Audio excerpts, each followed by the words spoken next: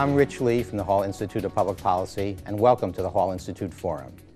New Jersey newspapers have a long and distinguished history in our state.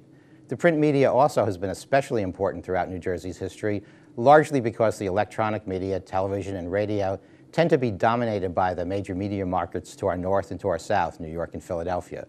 With us today to discuss New Jersey newspaper history and to maybe take a look towards the future is Jerry Omenti, who's written a book about New Jersey newspapers. Jerry, welcome to the Hall Institute. Nice to be here, Rich. Okay. Thank you. Jerry, I was kind of short with your introduction because I know you have many credentials, and we've had the opportunity to work together and collaborate in the past, so I'm familiar with your background. But maybe if you could share with our viewers a little bit about what you bring to the table, maybe starting with your career as a journalist. Good. Actually, I became interested in journalism at Rutgers, Newark, and was editor of the college paper, and I was then working part-time for the Newark News as a copy boy. Went to Columbia Graduate School of Journalism. After that, started working for the Newark Evening News.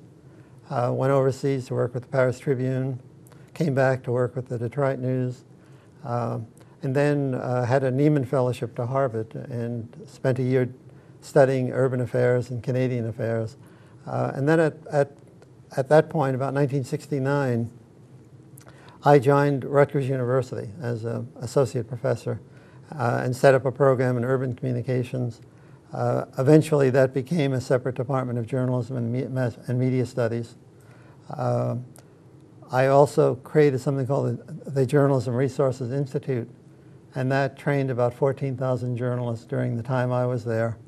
So over the years, we've done a lot of work with the journalists in New Jersey and then in the region, and then more recently, from 1989 on, I've been overseas about 160 times working with journalists from Central and East Europe, from Russia, from the Balkans, from Western Europe, Latin America. I just came back from Kosovo last week. I'll be going to Beirut at the end of the month. And basically have had a really nice combination of being a working journalist at the same time coming to the university and ending up as chair of the department and then the director of the institute. Yeah, that's great. I think whenever someone can combine the professional, practical experience with the academic background, the students benefit. Something that you mentioned, way back when you were a copy boy, and I mean, in looking at your book, there was kind of a funny story about how you actually maybe got it into your blood to be a journalist. I think you ended up in the center of some story. Well, there are two things. One is that I was an English literature major and a French literature minor, and I didn't know what I was going to do with this. And I went to an English club picnic, and they said, well, why don't you start writing stories for the paper? And I went to down to Camp Kilmer to interview Hungarian refugees who were part of the whole revolution of 56, 57 in that period. That got me into it. I think the story that you're thinking of, when I was at the Newark News as a copy boy, I went out on Market Street every night. That was my chore, to go out and get coffee and donuts and then hope I could get paid for it when I got back. There were a whole row of Skid Row bars there, and one of the security people was beating on a drunk who didn't know where he was, quite frankly, and he just kept hitting him. So I said, why don't you not hit him? He doesn't know what's up. So he said, all right, you're under arrest. So I'm there with this poor drunk, and somebody from the Star Ledger walked by and saw me, and they ran up to the Newark News staff and said, they're beating up your copy boy on Market Street. So suddenly the half of the night side came out, running out. Two of the editors, the copy readers, the reporters, they called for a photographer first to make sure that they would get a picture of this. So that was my little first experience with the vagaries of press power. There's a lot of marvelous stories like that in your book. But just going back to when you made the switch, and I don't know if it was a black and white thing from being a journalist to being an academic, what attracted you to go that route to start working with students? Well, I think the thing that there had been one occasion before when I had an offer to teach at Rutgers, and I had gotten to know Mason Gross very well, who was the president of the university. But at that point, I said, no, I think I still want to keep working as a journalist. I think it was the year at Harvard that really got me thinking that I really like a university atmosphere, and I like working with students. So luckily, I was able to continue doing my writing. I've written 5 books since then, done a lot of magazine work. So the shift in journalism was away from daily journalism. But the real opportunity was working with young people. I mean, I really, I have maybe 35, 40 years now of experience with working with former students who are now professionals. Yeah. That whole opportunity to create new programs, to sort of follow the flow of journalism as it changed, and certainly, you know, we'll be talking more about this, but where it is now in terms of major change. But each step along the way, the university was a wonderful environment for this, to try this out. Yeah, I remember I went to a panel that you put together about a year or so ago, where you had a number of your former students there, and I could see the great respect they had for you, but also I could see a lot of pride that you had, you know, that you were sitting there with people who were now working for MSNBC, Wall Street Journal, some of the other major news organizations. Well, I'd like to talk a little bit more about that. We're going to take a short break now, but when we come back, we're going to spend a few minutes, you know, talking about this book that you've written on New Jersey newspaper history. So we'll be back shortly. Thank you.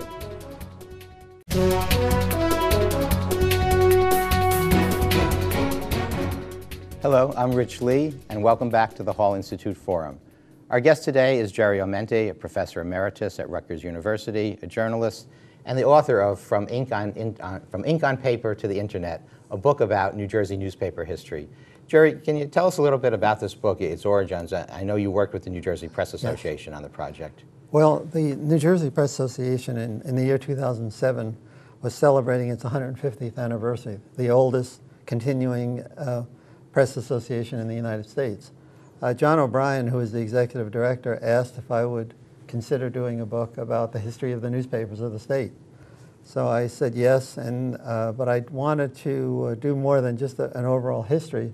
I wanted to look at what was happening in terms of new media technologies, especially the internet, how it was affecting the survival of the papers, and how do they reinvent themselves. So the book is sort of like 2 books. On one track, it's the history with some really wonderful stories about major people in the national media and in the local and regional media. And the other story is the story of the technology and how newspapers are probably facing their most crucial existence right now and their survival. And it seemed to work because at the time we were thinking of, well, I interviewed all of the editors and publishers around the state and in the region, and I asked them to think in a time frame of 10 years out, 30 years out. We since have found, the book came out in 2007, 2008. It won the SPJ award. But basically, my timeline was too long.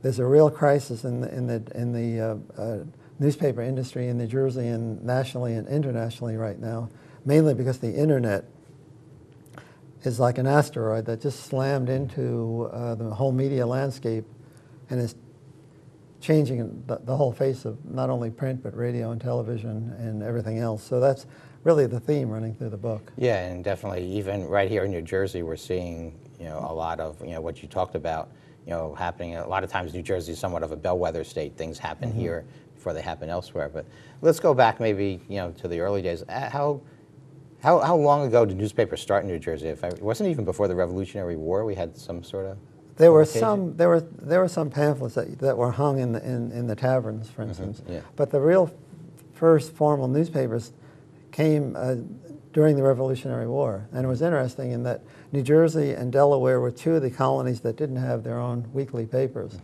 The governor of New Jersey convinced the legislature at the request of George Washington that we needed a paper in New Jersey, so one was started in Trenton. And that basically, in that period of the Revolutionary War, was the first weekly paper. And then there was a gradual increase in the number of papers, and to the point where New Jersey became really one of the highest density, not only highest density states, but the highest density of weekly and daily papers in the country. partly because it didn't have its own television. Right. I mean, it had some very good public TV with NJN, but basically had no commercial television license in the States, so that this was a field day for the newspapers. And so you get a concentration here that you don't see in other parts of the country. Yeah. As you looked at New Jersey newspaper history, did you see like trends or different eras, like, or was there a steady evolution, or were there, you know, kind of benchmarks along the way as to what happened? Yeah, they were basically newspapers didn't have a glorious start. They were primarily people who owned a print shop and were doing job work, and then they needed to do something else, and they started doing these weekly papers. But the whole history as it evolves, I was fortunate in being able to find the original records going back to the early and mid-19th century, where the New Jersey Press Association was basically trying to evolve as a profession. The issues of ethics, what should you do and not do if you're owning a newspaper, how vigorous should you be in doing investigative reporting. I mean, I've got a number of stories where, in the case of the Record, for instance, in Hackensack, New Jersey, the publisher of that paper at one point was so threatened by people in organized crime who didn't like the exposés he was doing that the whole family was under protection. The publisher had a submachine gun in his office plus 3 other guns. There was another case of a publisher down the shore at the Asbury Park Press who was told by one of the local townspeople that, you know, we don't like the coverage, so don't come to the meetings anymore. He showed up at one of the meetings, put a gun on the table, and said, I'm here to cover the story, and if anybody has a problem, let me know. So we have that kind of Wild West thing happening. But at the Was same that typical? I mean, was that happening in other parts of the country? Well, I'm sure. Yes, it was. Yeah. I'm sure. As a matter of fact, we did have. Well, there was one killing of an editor who was at his desk where somebody came in and didn't like the coverage, and you know it's a tough way to do criticism. Yes. But basically, yeah, the whole newspaper industry was very rowdy in the early 19th century. It was very partisan. It was tied to parties. It was tied to, in some cases, religious beliefs. But it was a place where people were really rolling up their sleeves and taking a swing at each other with words. It evolved into a much more serious kind of situation as a mass medium developed.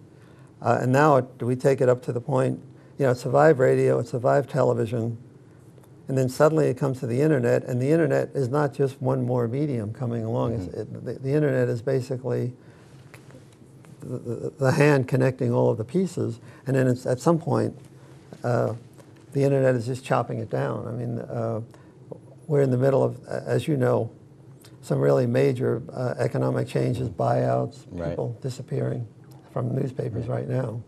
So, okay, well that's really a perfect segue because we're about ready for a break. But when we come back, I want to talk about what the internet is doing to the media, not only in New Jersey but across the country. So we'll be back soon. Thanks.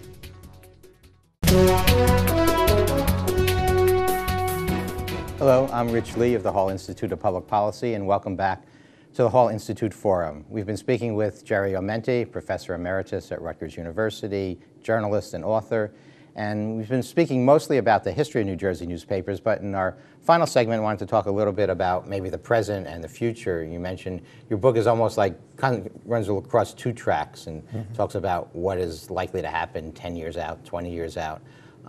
As we speak, the fate of the Star-Ledger is uncertain. There's been cutbacks at other newspapers. The Bergen Record is going to mobile reporters. What's happening in this industry?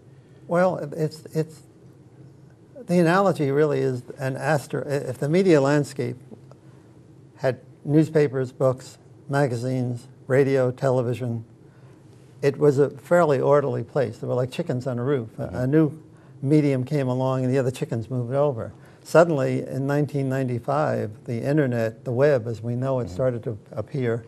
It took about 3 or 4 years, but by the year 2000, it was very clear that the internet was not another chicken on the roof. And as a matter of fact, the internet burned down the chicken coop.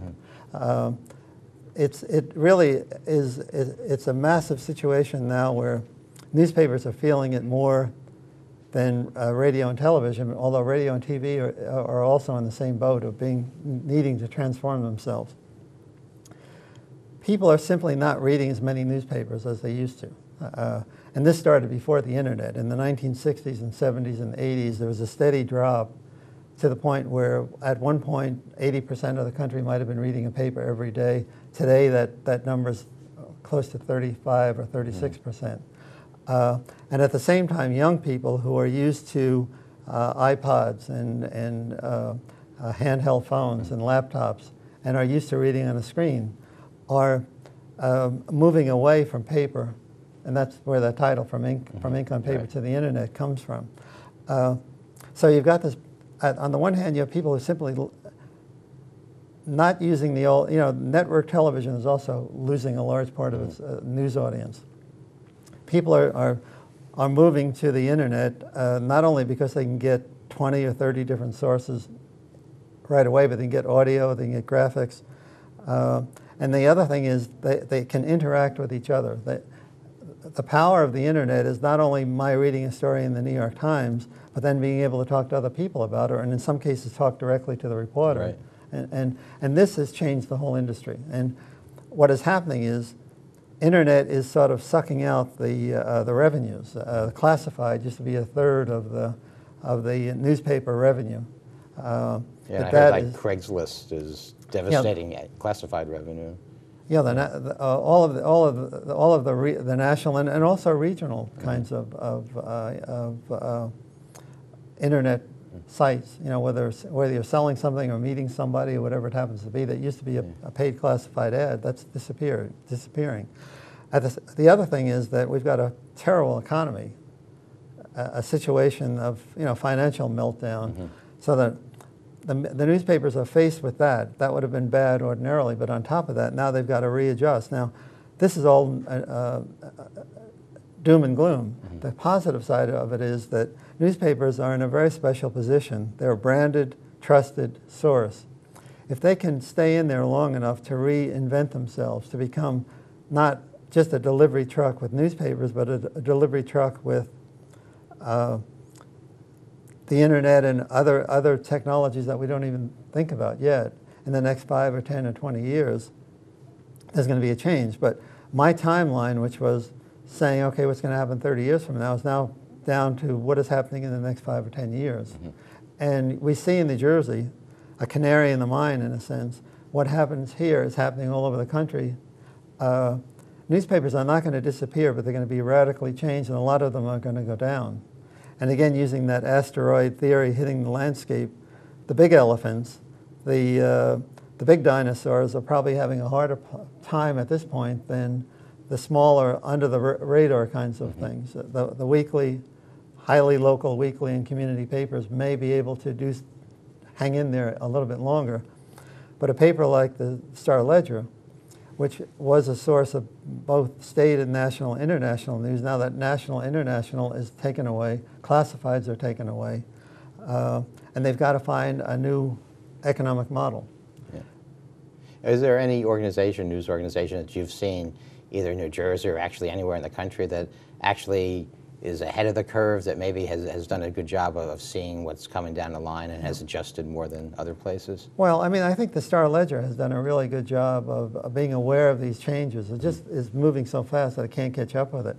But I would say that if you look at, say, the model of NBC, MSNBC, CNBC for financial, they've really gotten their arms around the whole issue of delivering information 24 hours a day in various modes. Multi-platform, multimedia. Bloomberg News is a good example of this. The New York Times is doing really well. Washington Post. I mean, the New York Times now has 16 to 18 to possibly 20 million people who are using that newspaper online, whereas they sell about 1.8 million a day of the paper product. Yeah, with young people, as you say, growing up, getting their information differently than you and I would. Do you think they're ever going to go back to reading or start reading newspapers? I think it's getting harder and harder to do it. You've got to give them a reason to. I mean, Jon Stewart was asked, how do you get young people to read newspapers? And he said, reinstitute the draft.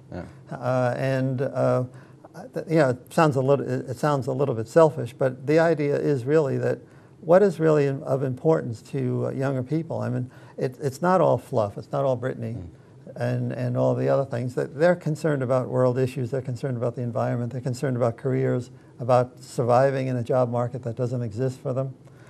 But you've got to speak to that, and you have to speak to them in the channels that can reach them.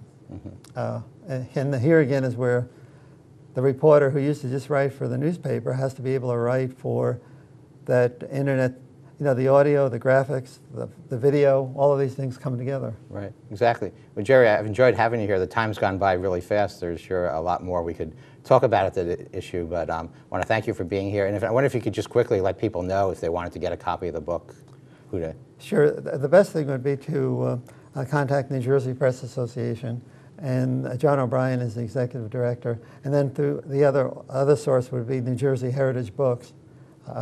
Either one of those would be the source for this. Okay, well, thank you once again. This is Rich Lee for the Hall Institute of Public Policy. Thank you very much for watching. We'll see you next time.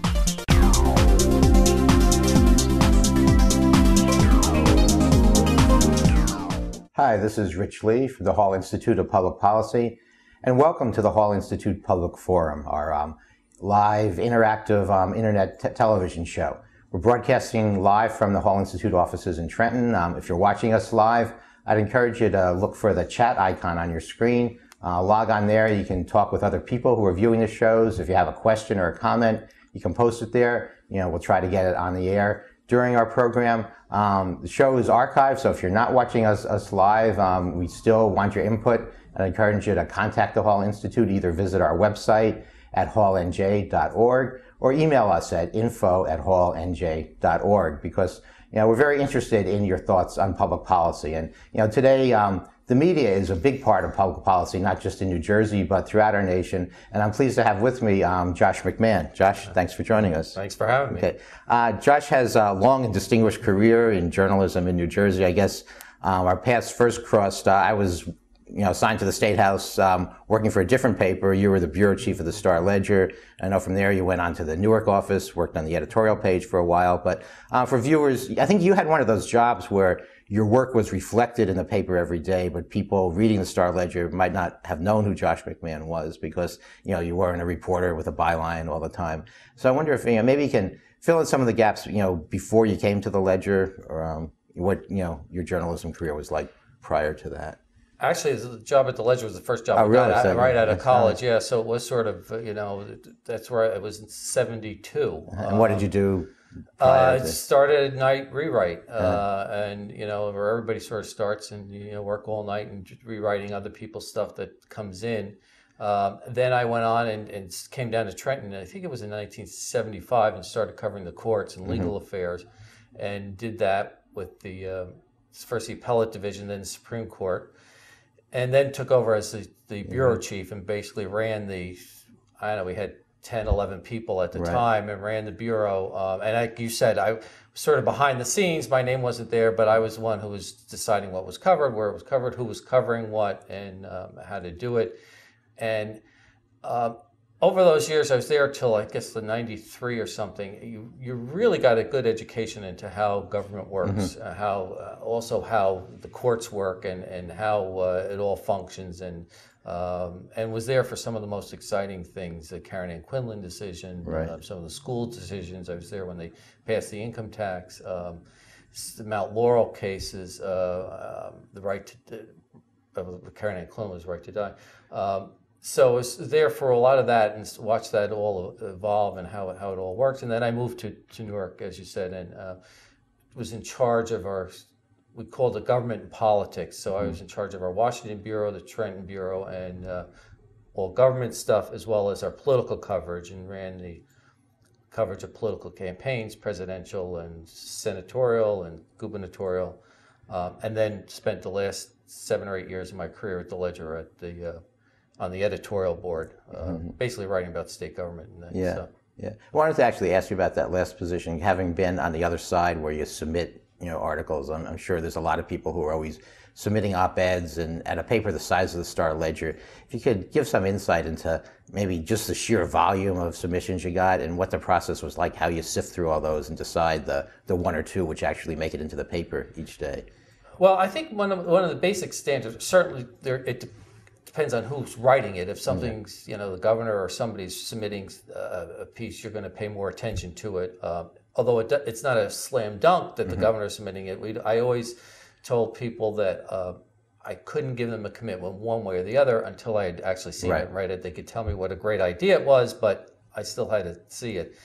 And also, one of the things that I like to use as a standard was whether or not the person had some expertise in the area which they were writing about. I just didn't want somebody from down the street off the top of their head. I mean, that was a letter to the editor. It wasn't an op-ed piece. Yeah. You wanted some gravitas in the writing if it's an op-ed piece, and so that's sort of basically where I would look at that stuff. And the volume was fairly significant, although not as significant as you might think. But there was more than enough to fill the pages that we had. So right. Okay. In your other jobs at the Ledger down here, and I guess when you initially went to Newark, state of journalism was much different than it is today. I mean, you had a large bureau down here, you had a Washington bureau, which the Ledger eventually closed. And I guess, leading into your current project, which is NewJerseyNewsroom.com, you're at the Ledger, it's the state's largest newspaper. There's been downturns in the industry nationally, seeing layoffs, some other papers going out of business. And for a long time, I think the Ledger kind of weathered the storm, but then I don't know if it was suddenly, but there was a pretty dramatic announcement, I guess, fall or late summer of '08. When? Was it '08? Or? Yeah, it was July 31st. So you remember the date very well. Yeah. Morning. And at that time, I knew that this was basically the death of the paper. They just came out and said that they were offering everybody a one-year buyout, and they had to get rid of 200 people. Yeah. And if they didn't, they would either sell the paper or close it. Well, nobody was buying paper, so it was going to be closed, and that was the threat. In the end, they had so many people heading for the exits that they had to sort of cut back on the number of people that they would allow to leave. Editorial-wise, I think we had about 350 at the time, or 320, and 151 left at the end of December of '08. And so it just brings you back. I mean, you can't possibly, no matter how much you try, you can't put out the same product that you did if you lose half the staff. It's just not going to work. And not only losing half the staff, but you lose people with institutional knowledge. You lose people who have expertise in certain areas that they've been writing about for a number of years. And so you really, the paper just can't be the same. And of course, it goes into, I think, one of my things is that I think it's a bad move for democracy because you have nobody watching the store anymore. As you were saying, and when you were down here and I was here, there was tremendous competition among the papers. There were loads of people down. Like I said, we had 10 or 11. The Berkeley Record, I don't know, had maybe 6 or 7. Now the Record and the Ledger have combined bureau, which you would have never done in the past. And I don't know if there's 6 or 7 people in it. It's and the people who were there, not to certainly denigrate the folks, but you pointed out correctly that the people who were there when you were the bureau chief and a lot of the people who left had been covering their beats for years and years, had the institutional knowledge, had the contacts, and you have somebody just starting off in a beat and they can be a great reporter, but there's no substitute for the years on the job like that. Exactly. I mean, basically what they've done is replaced the older people with young kids and kids out of college.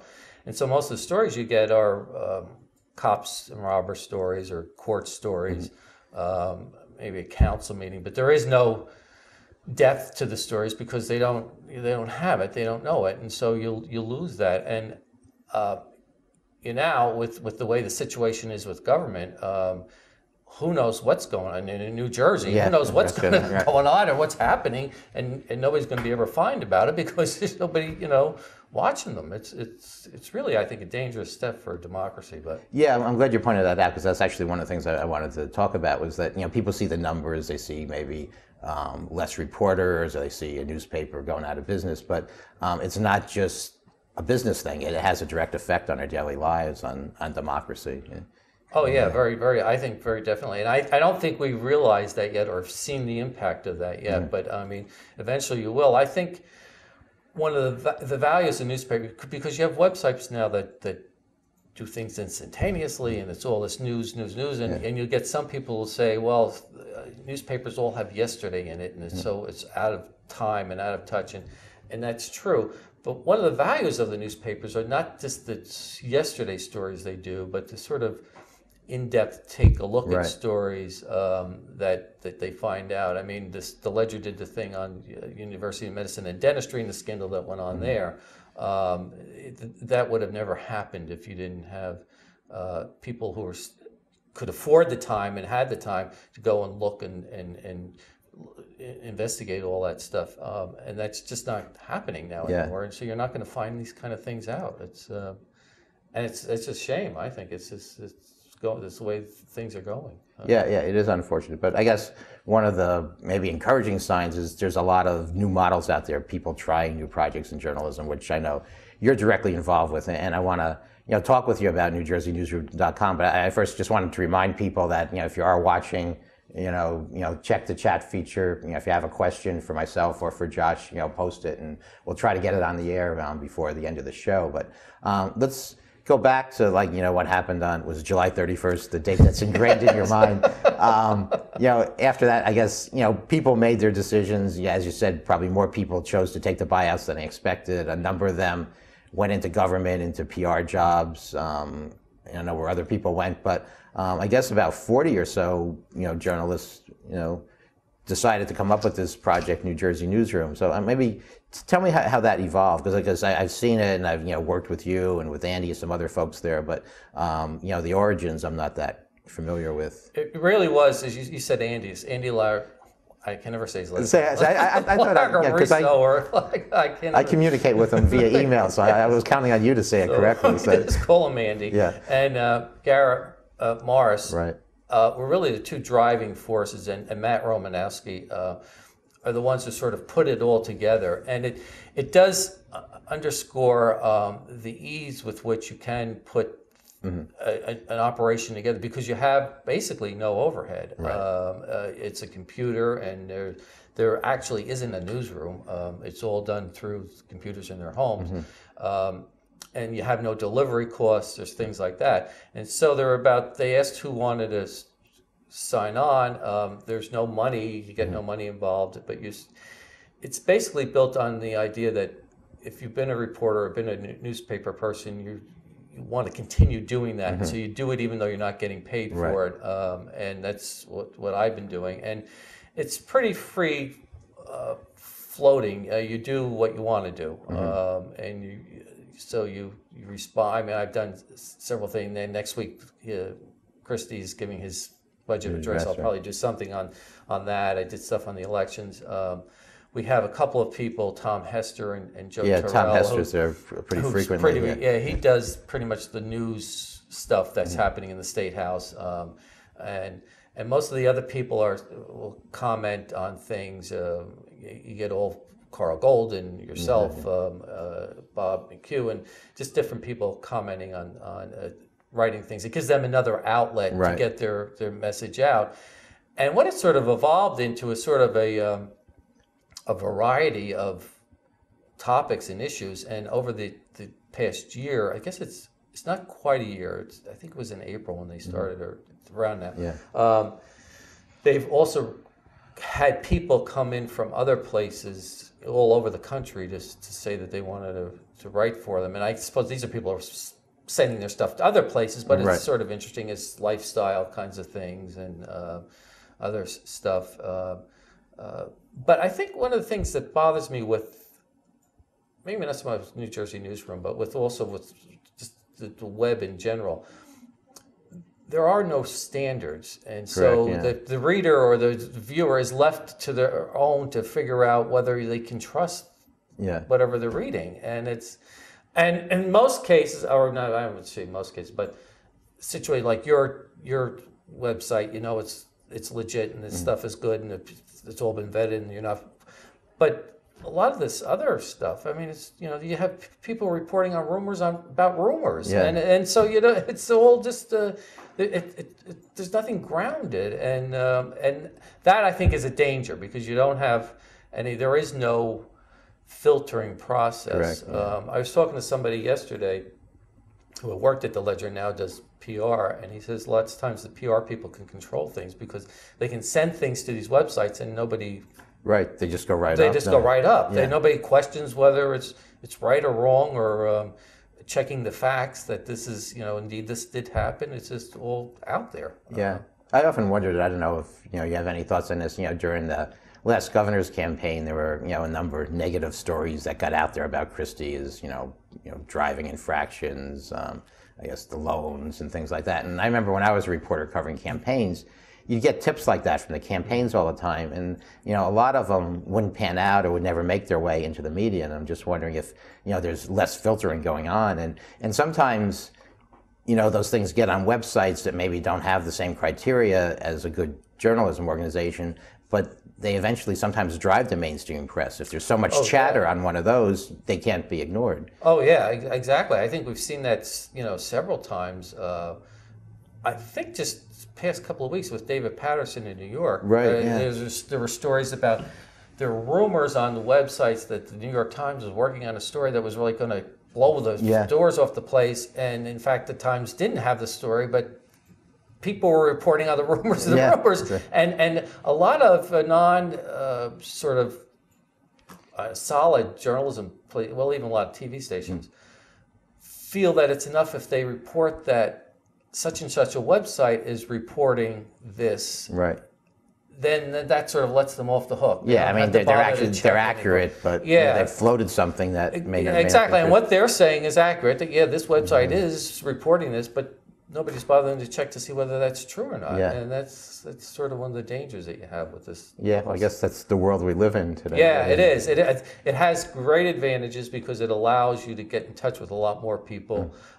In your situation, allows you to get your message out, I'm sure, to a lot more people. Yeah, we wouldn't have been able to create the Hall Institute as quickly as we did if it was 10 years ago and we didn't have the web and all these other resources. And it makes your information so available to people. I mean, they go on the website, you can check archives, you can check things that happen, I read this, you can get it in a matter of seconds. And so it makes it a lot more available. And as you know yourself, information is much more readily available. You Google and anything, you can get it in a couple of seconds. And it's, so if it's great. I think, it's really an advance, but with it comes this other side, so. Yeah, you mentioned how fast you can get stuff from Googling. I'm always get a chuckle out of All the President's Men, and there's a great scene in there where Woodward and Bernstein are trying to find somebody, and obviously it's before the days of the internet and Google, and they're in the Washington Post mailroom or phone room with a stack of phone books, like looking for the guy. And when I teach, I use that as an example. I said, that's what reporters used to have to do. It wasn't as easy as typing a name into a search engine. Right, and coming up with a list of possibilities, or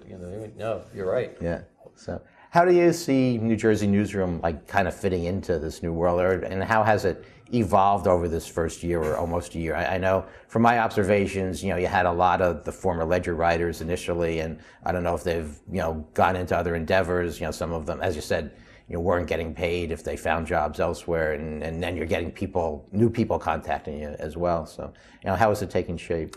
Well, that's I think it has evolved, and I see it as lots of times I see the stuff that they put up on at the top of the page. They have revolving top 10 stories or something, and I wonder why they put that there. And then it sort of dawns on me, it sort of appeals to a wider range, and so they'll have a recipe for something. And there's a real variety. Yeah, somebody from the Olympics, and somebody about personal finance, and somebody about Rutgers sports, and so it's sort of all. It appeals to all these different people, and that I think is way it's sort of evolved into a broader. The focus they want to be New Jersey, but it does. You have to, I think, sort of have a broader approach, or you're limiting your audience tremendously. They are also one of the big things has been trying to do advertising.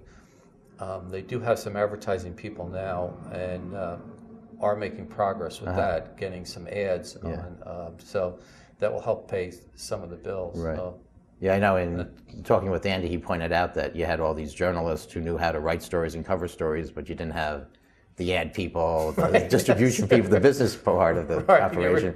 You realize how important that is. Yeah. Hey, Rich, we have a question here. Oh, yeah, sure. Go ahead, Dan. Do you think the web has helped or hurt journalism, and why? Okay. You want to take a crack at that? I think it's sort of a mixed bag, because I think that it's helped journalism as if you're doing the research and you're doing, you have to find things out, it helps you a lot. It helps you get your message out or your information out to a lot more people. But then also, as I said, you know, there's no, generally with the web, unless you're going to a reputable site, there's no way you can tell whether the information is accurate or not. Yeah. And so if you're going to one of the newspaper sites, you're pretty assured of that. If you're going to a think tank site, you're pretty much assured of that. But a lot of these other sites, it's just who knows who's writing what. So it's sort of a mixed bag. It's helped, but it's also... Yeah, I'd have to agree with you. I think, you know, the speed is obviously the big thing. You know, you find out about news pretty much as it happens. And also the ability, if you're interested in a particular story or topic, you know, and you want to read more than what's there in the story. If it's about a report, you can probably find the actual report on the web, and Yeah. you know, so that you now have the ability, you know, to kind of tailor what you read to your interests. I think one of the other downsides is there's so many sites out there, or cable TV outlets, whatever, that you can only watch things that match your ideology, and I don't think that's a good thing. Like whether you're conservative or liberal, you can, you know, watch or visit websites or news sites that report the news in a certain way, and I think we're missing out on, say, when we didn't have all these different outlets available, being exposed to, you know, all different points of view. True, and I think the tendency of people is to go to those websites that they know are going to reinforce Yeah. what they already think, Right. and say, "Gee, see that." And you're right; it's that you're not exposed to this more Yeah. variety of opinions and views, and yeah, that is a drawback. But I think overall, I think it's a great benefit to the news. Yeah, Gathering information. Yeah, it's so different from like when we, you know, cut our teeth in the newsrooms. Yeah, and there's the speed with which you can.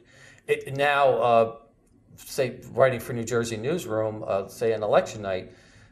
In the past, you had deadlines you had to get done, and you could only write what you knew at that point. Right. Where this now, I just file whenever it was done, and you know, or you can update it 3 minutes later. It's, you know, you don't.